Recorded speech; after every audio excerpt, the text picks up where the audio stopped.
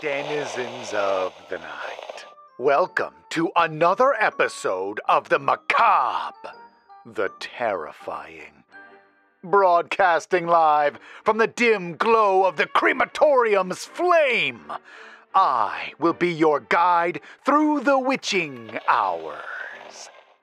Tonight, we'll stay true to our tagline and have an episode of the macabre. Let me set the scene. Deep in the heart of a prestigious New England college, we find a medical student working alone in the crematorium. Having just lost their grandfather, our student was given the job of caretaker while they're on a leave of absence from classes. Despite what you and I might feel, the student enjoys the work there and finds it comforting to stay busy. But that sense of safety is broken one night when a particularly strange cadaver arrives and voices begin to whisper from the flames of the cremation chamber. This story is called They Spoke Through the Fire and was written by Chomps Lewis. I'm a medical student. I don't want to get into too much detail because I'm sure if my dean read this, I'd be deemed unfit to practice medicine. Frankly, maybe I am, but it's been my dream to be a doctor since I was a kid. I was in a really bad accident with my parents when I was 5, and I suffered burns to large parts of my body. Since I was so young at the time, and due to some incredible doctors, I was able to make a full recovery. You wouldn't even know I'd been burned unless you looked carefully at my legs. Children's bodies experience so much tissue growth as they grow, they can restore tons of damaged tissue in the process. Isn't science incredible? My parents didn't survive the accident, so I was raised by my grandpa. Growing up, I was always in the doctor's office. Dermatologists, pediatricians, even reconstructive surgeons. They were my heroes, and I wanted to be just like them. My grandpa has a picture of me using a toy stethoscope on the cat that he loved showing people. When I found out how much work you have to put in to be a doctor, I got serious. I always got the top grades, led the extracurriculars, and shadowed in my off time. It paid off when it came time to apply for med school. I go to a prestigious, historic university in New England. During your first year of medical school, you take anatomy, complete with cadaver dissection. Yeah, you cut up a dead human body. It sounds crazy, but there's no better way to understand the body.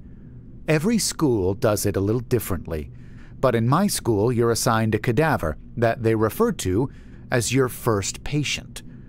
They have a set of odd traditions spanning back to when the school was founded in the 1700s.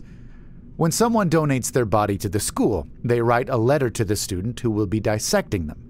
The letter usually tells the story of the body and the major events it's been through, as well as what they hope their body will teach us. I tried my best to treat my cadaver with respect, so I would always begin and end a dissection by thanking my cadaver. I knew a few students who would say a quick prayer, but that stuff isn't for me.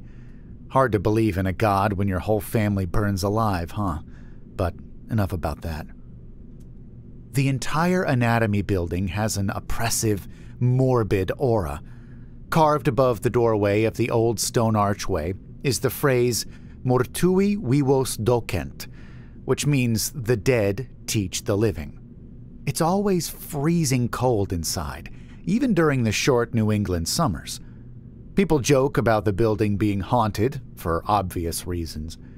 It even looks a bit like a mausoleum. To make it even more unsettling, it is the most confusing building to navigate I've ever been in. I don't know what the person designing it was thinking. Short, narrow hallways run into each other at odd angles. Finding a particular professor's lab is nearly impossible unless someone takes you there first. I'll call my professor Dr. Lucas to keep this anonymous. Dr. Lucas is an old man with a bushy beard and an unplaceable European accent. He never says much, but he reminded me a lot of my grandpa. Whenever I'd make a mistake, rather than harshly critique like some professors, he'd always say, "Excellent attempt," which was really encouraging. I really enjoyed anatomy lab, but all too soon it was over and I was on to my second year of medical school. During the fall of my sophomore year, my grandpa passed away. It sounds odd to say it was unexpected since he was in his 80s, but he always seemed invincible, full of energy and vigor right up until the end.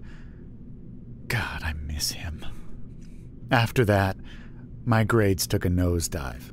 I couldn't concentrate. Hell, I couldn't even bring myself to eat. I had to take a leave of absence. Usually, when someone takes a leave of absence, they return home, but I had nowhere to go. I just stayed in my trashy little campus apartment, watching days turn to weeks. I needed to do something to keep me from going insane. I don't know why, but I went to talk to Dr. Lucas. I asked if there was any work around the anatomy lab that needed done. In as few words as possible, he told me the lab needed a caretaker, and the job was mine until I rejoined classes the next year. I must have been beaming when I walked out of the cadaver lab, and it struck me that in that moment, I was the only happy person I'd ever seen in this building.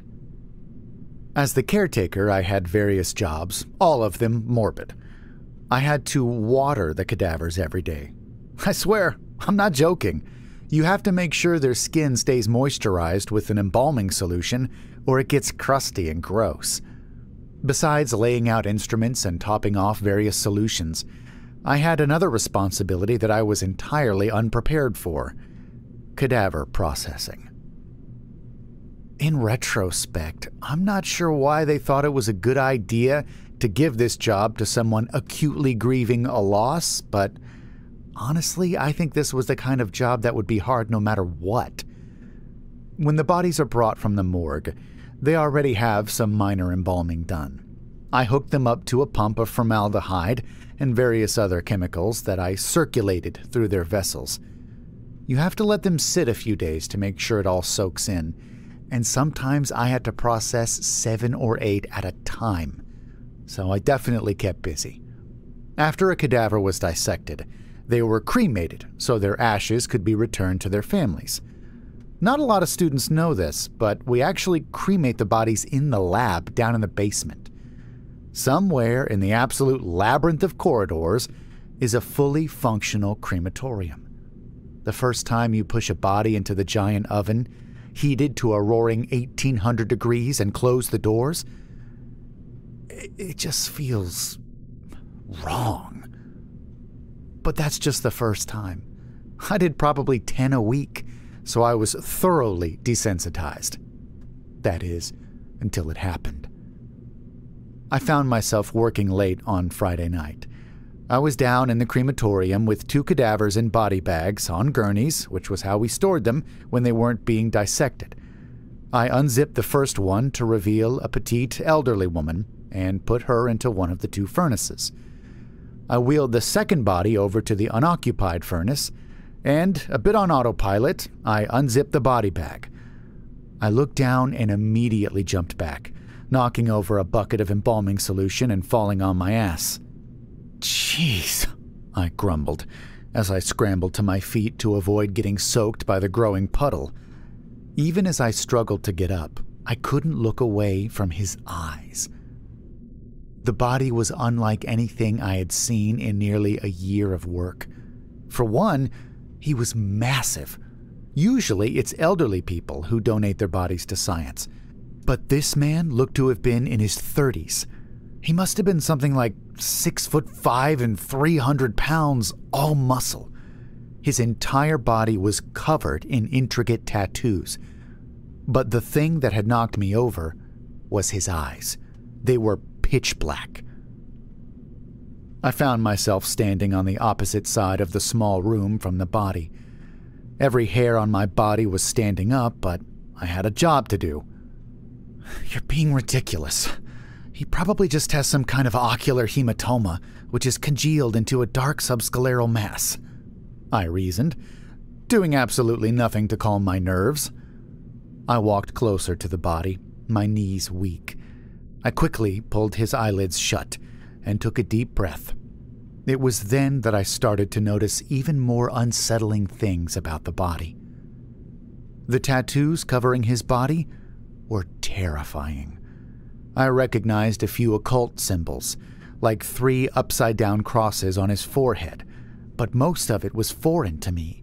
Writing in a language I'd never seen before curled around his arms, ending with a pentagram on the back of each hand. "What were you into?" I whispered, not wanting to know the answer. Before I could finish my thought, it hit me. He hadn't been dissected at all. His entire body was intact, not a single incision. What was he doing in the crematorium? All our cadavers come with a toe tag, with an ID number and 3 checkboxes. 1 means ready to be processed, 2 means ready to dissect, and 3 means ready to cremate. I looked at his toe and the string was there, but the tag was missing. I looked at the door. I didn't know what was going on, but I wanted to get out of there. I felt my heart beating out of my chest. My ears rang, and I choked on my own anxious breaths. "You're a scientist. You've been working for this your entire life. What are you afraid of? You don't even believe in demons." I shook my head and tried to clear my mind. I wanted to put him in the furnace and be done with it, but I had to find the toe tag first. Sometimes they fall off of the string, but they always end up in the body bag somewhere. I quickly scanned the table to no avail. I thought maybe it had slipped under the body, which happens occasionally. I took a deep breath and grabbed one of the cadaver's giant arms.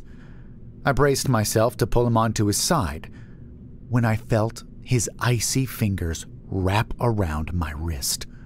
I screamed, jumping away, and his arm limply fell to his side. Oh man, was I going insane? That did not just happen. That did not just happen. I whimpered to myself, backing towards the door. I refused to take my eyes off the body, feeling along the wall behind me, trying to find the doorknob.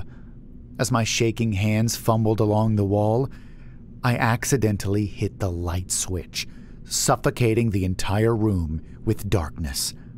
The only thing illuminating the room was the glow of the furnace on the other side of the room. Tears running down my face, I frantically clawed at the wall, begging the lights to turn back on. I finally found the switch, slammed it down, and whipped around, expecting the cadaver to be right behind me. It wasn't behind me. In fact, it wasn't in the room at all. It was gone. I honestly didn't care if I was going crazy at that point. I threw open the door and ran down the hall. Sobbing, I whipped around the corner and ran down another hall, and another, and another. In my utter panic, it took me longer than it should have to realize that I should have made it to the stairs already. The building wasn't this large. Where the heck was I? I turned another corner and slammed into a brick wall with a sickening crack. I broke my nose and nearly knocked myself out. Stunned, I staggered back, and the room seemed to spin around me. I turned to run back the way I came, unsteadily preparing to run in the opposite direction, praying I'd see the stairs around the next corner. I shook my head to clear the concussive fog, the blood streaming down my face, splattering on the walls around me. When I saw it, the room at the end of the hall was the crematorium. I looked around frantically, unable to believe what I was seeing. On one end of the hall was the wall with blood and tissue smeared from where my nose had impacted. The bare, doorless brick walls on either side stretched towards the maw of the crematorium, funneling me into hell. I must have stood there for 5 minutes, crying, bleeding, gasping and choking, refusing to believe the reality of my situation. I had nowhere else to go. I still don't know why I decided to go back into the crematorium. I was so terrified you'd think I'd have starved to death in my little corner before I set foot in that cursed space. But I felt compelled. I staggered towards the door, almost against my own will, but my knees were so weak they gave out. I crawled on my hands and knees to the door frame, using it to pull myself up. The crematorium was exactly how I left it. One oven on, 2 empty tables, a spilled bucket of embalming fluid on the floor. No monster, no demons. I turned around to see if the dead end behind me was still there, but before I could check, the crack of bursting bulbs made me jump again as the lights went out, plunging me again into darkness. The lone light came from the furnace. The flicker of the flame cast shadows that danced across the room. I stood transfixed by the fire, watching it curl and leap about. It was so warm and bright, like a fireplace on a snowy day or the break of dawn on a moonless night. It radiated comfort and light. I shuffled towards it as the begging voice of self-preservation fell silent. As I drew closer, I thought I heard something, but it was almost imperceptibly quiet. It came from the fire, but it also came from within me. It grew louder, then louder still, and then it was all around me, penetrating my very being. The screaming voices called out to me by name, calling forth memories I didn't know I possessed. "Mom? Dad?" I whispered, reaching out for the flame. "Are you there?" The dancing flames started to take human forms I had only seen in pictures for over 20 years. "It's okay. I'm coming," I found myself saying as I reached for the furnace door. "I'm coming." I turned the handle and the flames leapt out, ready to embrace me, but I didn't even feel the heat. "I'm here now. We're together." I raised my foot to the door of the furnace, bracing myself on the frame. The sound of searing flesh fell on deaf ears as I prepared to step in. I was so ready to feel whole again. I smiled as the skin on my lips cracked from the heat. Without warning, the face of the demon cadaver burst out from the flames. Eyes black as night, teeth like knives, it came at me, through me, and all went black.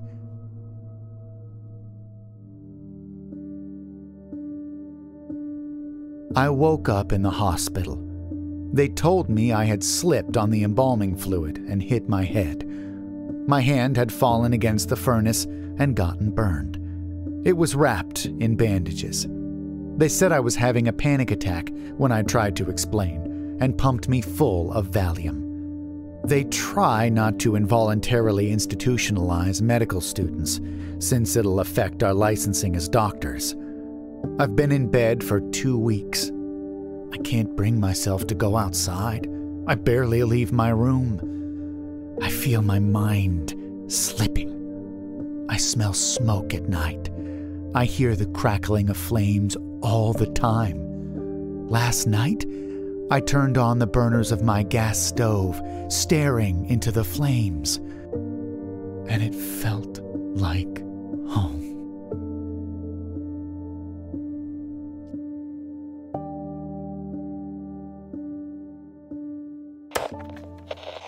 Ooh, what do you think came out of the fire that night? I've heard it said in cooking that the flame has to be just the right temperature to bring out the best side of a dish.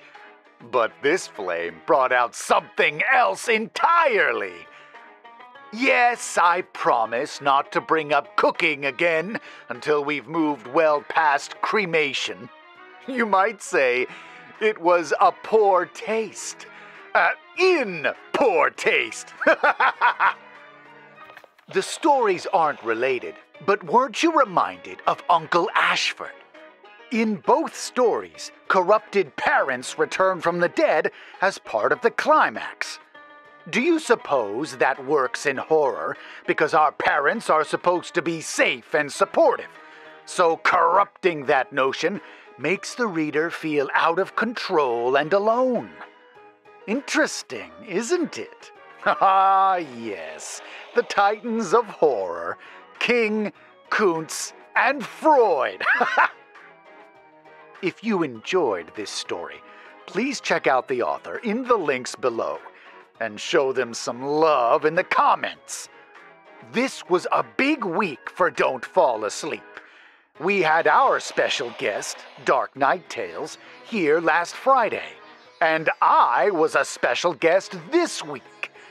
I'll include a link and an end card for Creepy Oz's video, where you can listen to me read The Silence on Chester Street, which was written by A.G. Hilton.